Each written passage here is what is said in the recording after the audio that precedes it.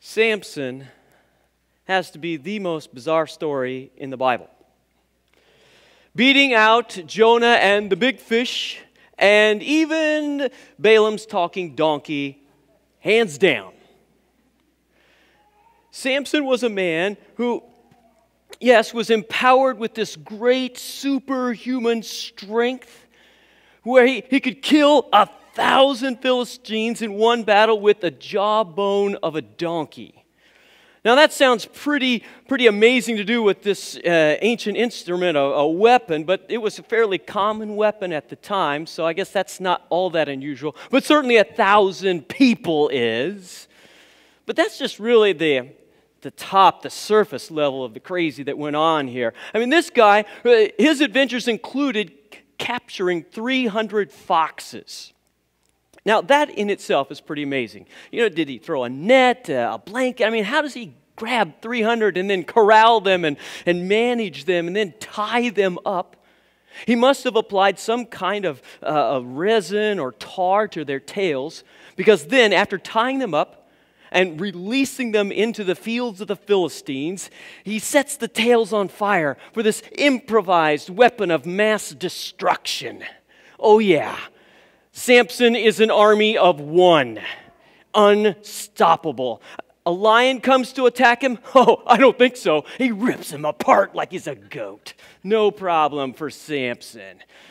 Yes, he was unbindable, uncapturable, except for women.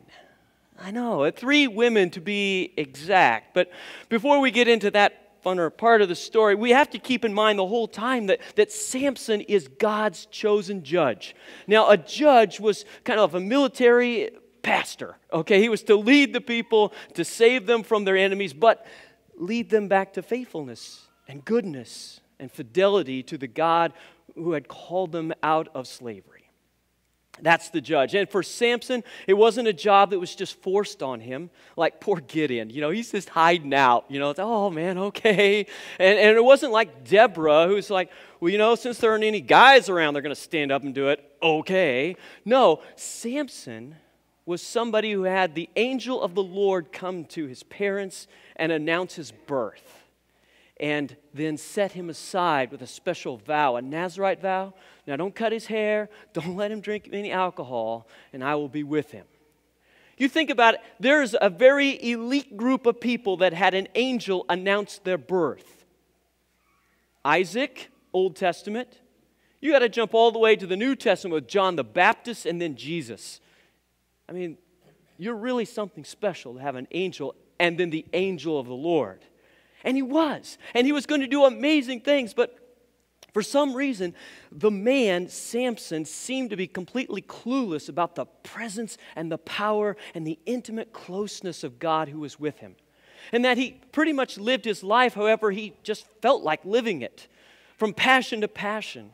And he was led by those passions more the time than his God. Case in point, his very first relationship, he goes into the enemy territory of Timnah, and he sees a Philistine woman. And that's the one for me. He tells his parents, get her for me for a wife. And he will not listen to their objections. No, she's the right one for me. It's like he's been on eharmony.com. You know, he's found his soulmate. You know, this is going to go the distance. But it didn't. And this failed first marriage, with all of its domestic violence, it was really a declaration of war of the Philistines against this army of one named Samson. Relationship, if you can call it that, number 2 with a woman. Now, there's really no delicate way to say this, other than just to read the text in the Bible. And it says that Samson went to be with a prostitute, for the normal reasons that one would go there. And you got to think, what? There's no commentary in the Bible that says, and that was bad. There was nothing in there that says, well, he shouldn't have. I mean, imagine St. Paul in that context, or any one of the disciples. You know, but no, for Samson, he just went and was with a prostitute. Okay, keep that piece of information because it's really important for Samson's story. Now, while he's there, the men of Gaza, the Philistines, are like, well, we got him this time. We'll wait and ambush him in the morning when he's heading to home. And, well, Samson's done with his visit about midnight, and he's leaving and perhaps catches wind of the ambush.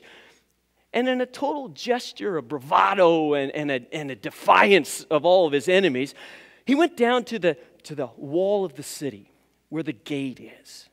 Now, the purpose militarily for a wall is to keep out the invaders, the robbers, all the bad people, right? So Samson takes the gate of the city and just rips it off its hinges, its doorposts and everything, climbs up the city hill, and if they had a water tower, he would have climbed that too, and plants it right there, as if to declare to everybody, you can't touch this, all right? And they couldn't, and it was driving them crazy. What are we going to do? Relationship number 3 with a woman. You know her name. You heard a little bit about her. It's Delilah.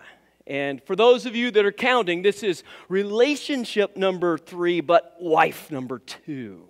And since she was a Philistine, they kind of had an in here. Wait a minute, we have a chance to get Samson. And so they go and they offer a lot of money. And it says, will you just get his secret? Figure out what we can do. Find his kryptonite. Okay. And if you don't, we'll kill you. Okay. And so she's motivated. And she's working all of her ploys as a woman to get him to tell the secrets. And he's just playing with her at this point. He gives her 3 wrong answers. But then, for some reason, she just keeps nagging him, and it just keeps nagging him. And for no other reason that it seems than he just got tired of it, he told her the real answer. Tragically, Samson goes from passion to passion, from foolishness to immorality, from weakness to weakness. And there, with his hair shorn, his vow broken with God, he's no longer an army of one, a ninja or an avenger. He's just one. And he's easily captured by the Philistines, his body bound by chains, his eyes gouged out, and helpless, he becomes an object of their amusement. I mean, think of it. The guy who terrorized them, they couldn't touch, and now he's at the end of their chain. And they drag him into their temple of their God. They're going to hold a big celebration. Because to every Philistine, they knew that their God had just beat Samson's God. Now there, in the temple of the Philistines, archaeologists today have discovered, as they've excavated those remains and those ruins, that at that time, and those particular people, they built their temples so that they had in the center of the room these 2 round foundational stones about 3 feet apart, on which these large cedar timbers or pillars would then support the entire roof. Samson is placed at that very spot.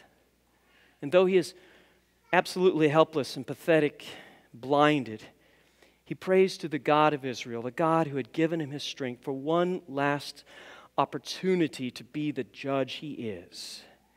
And as he presses against those columns, they come down, and Samson kills more Philistines in his death than he does in his life.